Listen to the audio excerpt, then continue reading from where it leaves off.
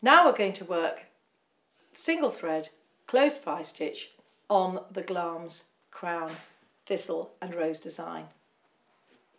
I'm using a single thread because these delicate little leaves look beautiful when they change colour.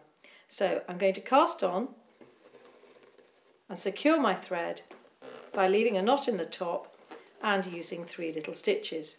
Now I've just set up this frame and I've used my usual cling film method, but actually this isn't quite tight enough and it is flopping, so I'm just going to straighten the linen out. Make sure your linen runs in straight lines and keep it firm and flat, and then you won't have a problem with tension or with gathering. So for the closed fly stitch, you come up beyond the tip of a leaf, and these almond shaped leaves are ideal for this. Come up beyond the tip and go down at the top of the vein.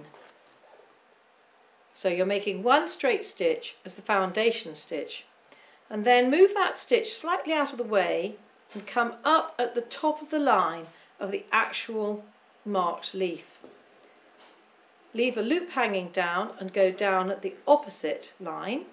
Now I use my second finger to hold that loop out of the way, and then come up through the base of your first stitch and bring your needle down, dragging it towards you slightly, and just tension that stitch. So you've made a V shape with that second stitch. Now hold that down with a couch going down, so just 1 single stitch going down through the vein of the stitch. Now I like to come up behind each stitch as you work down this leaf, and that covers the edge beautifully. So just come up, it doesn't matter which side you come up on, one side, go down on the other, and come up at the base of that couch stitch and make another one. These couch stitches look like vertebrae down the middle. They should show, so make them about 1/8 of an inch long. Keep the steep angle by coming up deep into the shape, so come up high into the shape on one side and then on the other. So as you can see, these stitches aren't left-handed or right-handed, but they're worked from the top down. They're worked vertically. And I always find by bringing my hand towards me or using the weight of my hand as you stitch down, actually keeps a very even tension. If you stitch from this angle and work across as if you're writing, then that actually is a different tension, and it's very difficult to keep the same weight in your hand. As you get to the base of the leaf, you'll find that the V uses up the shape. If it's an unusually shaped leaf, you might have to just go up and down in the same hole at the end. So use the same action, but instead of progressing down the shape, just pop your needle down in the same hole, and this makes for a really lovely, neat finish down here. And then you can use the same colour, just move across to the next one, come up just beyond the shape, go down at the top of the line, and then continue as before. I would turn my frame slightly so that I'm working up and down rather than across. When you run out of thread, just cast off in the same shape as before and snip the end off of that thread. Every time I use a thread, I snip the ends off as I go, and then choose a contrast colour. I'm going to use this beautiful dark yellowy brown, and you can contrast that and work the next colour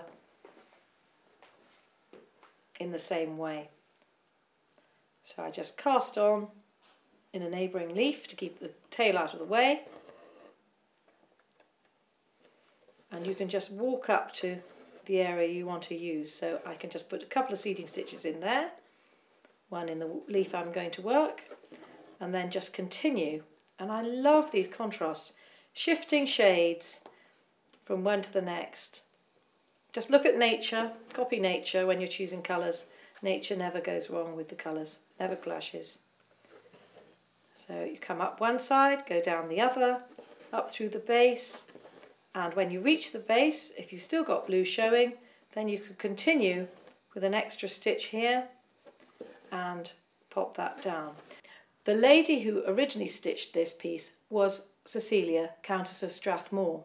She was the Queen's grandmother, and she was very clever, and she added little dashes of colour, so you can actually pop in an extra colour. If you think a leaf looks rather boring, just put a few strokes of the contrast colour, so no thread is ever wasted. I'm just going to hop across here as well, because this leaf actually bows out slightly, and when that happens you need to add an extra satin stitch on one side.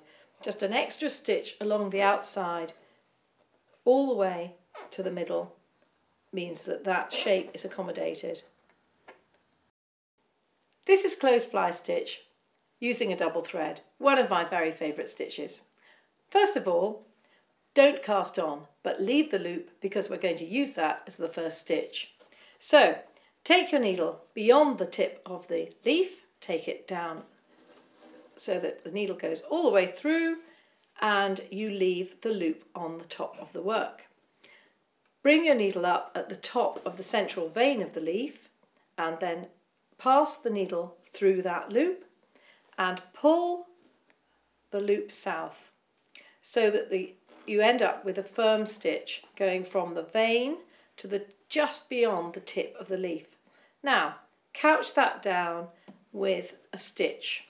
Now in double thread that's about between 1/8 and 1/4 of an inch. It's quite a big stitch. Next, take your finger and move the thread slightly out of the way so you come up at the tip of the marked leaf. Go using your needle, push that first stitch out of the way and go down on the opposite side. So you're very close to the tip of the leaf here. And take your needle up through the end of that couched stitch. Bring your needle up and pull that loop so it makes a long Y shape. And repeat that all the way down the leaf. Make sure that the distance between the stitch you're doing and the one previous to it is the same as the distance of the couch down in the middle of the leaf, so you keep that steep angle.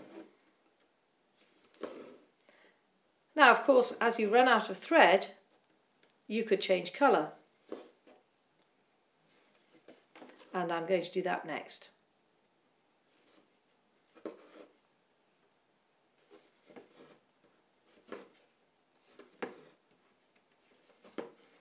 I'm just casting off as usual, snipping off the tail, and then I'm going to go to the next shade of yellow, or I could go into this fantastic greeny yellow, or you could go into a different shade altogether. But subtly changing colours is the way to go in the arts and crafts movement. Whenever I thread up, I bounce the wool to straighten the threads, and then thread the needle down, and you'll find the threads will just hang happily. The loop's at the far end again. This time I'm going to cast on, just in an area which we'll cover later with stitches. Come up through the loop, take your needle down through the hole made by the last stitch. Now this shape actually bows out slightly, so I'm going to add in an occasional straight stitch like that. So that stitch just allows the shape to form without losing any coverage around the edge. So I go back and I make another V shape, up through the edge, down on the opposite side, up through the centre line, at the end of a vertebra, and couch. So again, up, down, hold the loop south, bring your needle through, and couch down. If you find any blue showing through the edge, you can just pop an extra stitch in, or if you just want to add a bit of extra colour, you can put another stitch in wherever you like. Just keep the same angle as your first layer of stitching. As this leaf curves, it curves with an outer edge that's slightly fatter on one side on the top of the leaf, and then it changes down here. So I'll add an extra stitch or two down at the bottom to allow for this curve.